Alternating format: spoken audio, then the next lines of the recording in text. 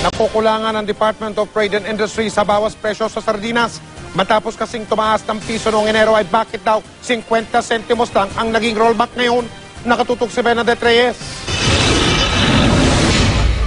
Paborito raw ni Oliver ang sardinas dahil bukod sa masarap na, mura pa. Pero napansin ni Oliver na pati ang sardinas, nagmahal din ang presyo nitong mga nakalipas na buwan. Tumaas ng piso? Pumalo sa 13 pesos at 50 centavos ang karaniwang presyo ng sardinas o mas mahal ng piso matapos mapatupad ang ban sa paghuli ng tamban sa Zamboanga. The highest it got was on January 2012 at 35.24. It's currently, the last time in March was 27.47.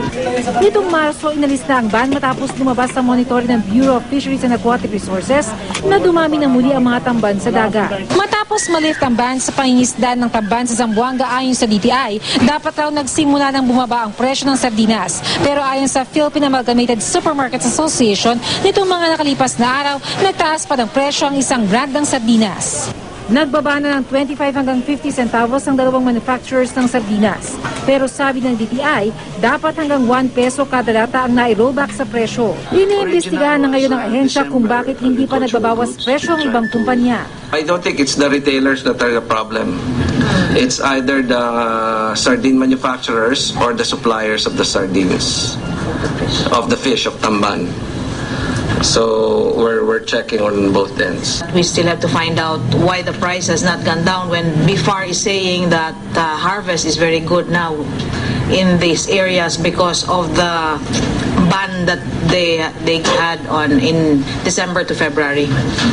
Marami na isda eh. Hindi rin daw dapat idahilan ang mahal na presyo ng gasolina kung bakit hindi pa makapagbaba ng presyo. When it comes to the final product, let's say like canned sardines, yung effect is really tiny. It's less than 1/2 of 1%. Para sa mga mahilig sa sardinas tulad ni Davey, makakatulong din sa budget kahit pa barya-baryang bawas presyo. Malaki bagay din.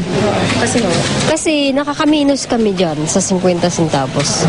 Pero bukod sa presyo, problema rin daw ngayon ang matumal na dating ng supply ng sardinas sa mga supermarket.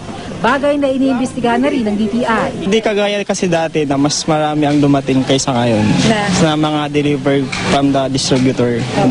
Paano, nakakaubusan ba kayo? Hindi naman. Bernadette Reyes, Nakatutok, 24 Oras.